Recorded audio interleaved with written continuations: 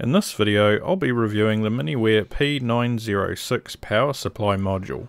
Capable of putting out up to 30 volts at 10 amps, it can be powered from several power sources, including USB adapters, power bricks, and even batteries. It features buck and boost modes, so you have full control over the output voltage regardless of the input voltage. With the addition of the LCD module, you can also wirelessly control and monitor the power supply module to your heart's content.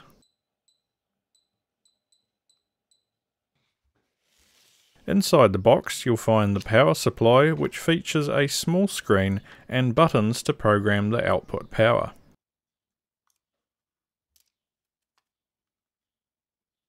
The output banana sockets are located on the side.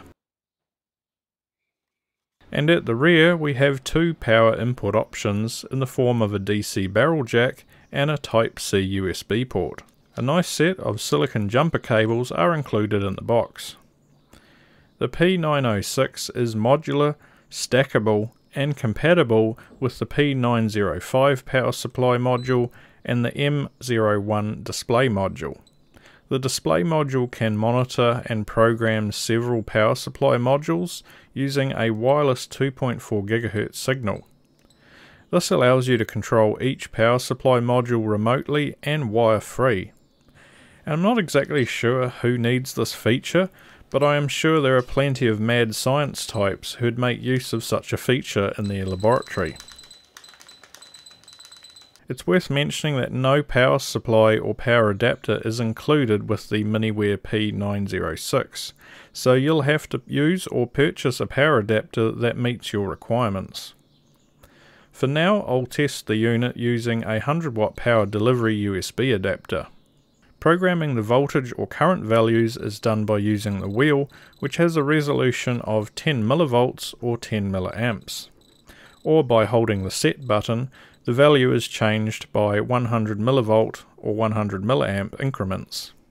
Alright, let's connect the power supply to my Bryman meter and see how accurate the voltage control is. I tested several values starting off at 5 volts, then 10 volts, 20 volts, and lastly 30 volts, which all proved to be very accurate. However, what about voltage ripple?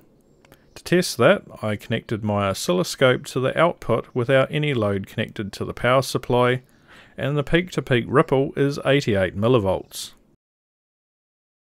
Next, I connected my load tester, which was consuming almost 5 amps of current. The peak-to-peak ripple reduced to 22 mV. This may seem counterintuitive, and if you're wondering why the ripple reduced under load, the simplified answer is, even when a small amount of current is being drawn, inductors inside the power supply help to smooth out that ripple. I then increased the load to 6 amps, which is about the maximum I can output using the Type-C power adapter. The ripple increased slightly to 32 mV. To push the Miniware to its limits, I need a bigger power source, and for that I have my Ride-in variable power supply.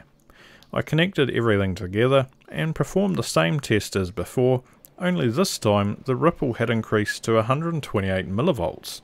That's 4 times more ripple, and the only thing that changed was the power source. And I knew exactly why. You see, the reason I chose the Ride-in as a power source was because although it's very powerful, it also has a lot of ripple on the output. Ripple which the Miniware was struggling to filter out. So perhaps we should swap out the Ride-in for a smoother power supply. I had a rummage through my various power supplies and found a Miniware 36 volt power supply. I lowered the output voltage to 28 volts so I don't exceed the maximum input voltage on the Miniware.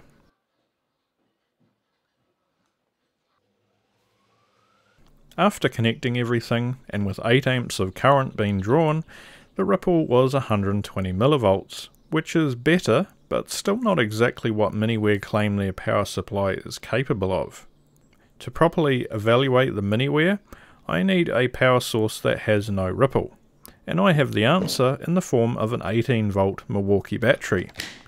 I connected the battery to the Miniware using a battery adapter I bought from Amazon.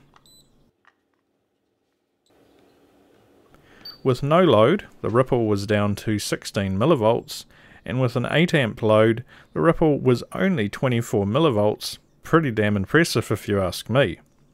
Now, although these figures are impressive for a switching power supply such as the Miniware, the various power sources tested highlighted the fact that this Miniware product is only as smooth as the power source it's connected to, which is something to consider if you're looking at buying this and also a power adapter.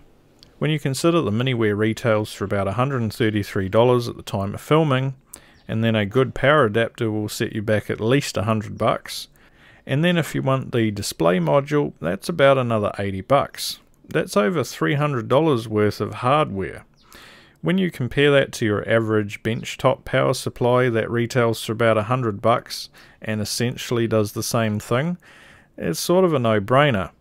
So is Miniware ripping us off then? Well, I don't think so.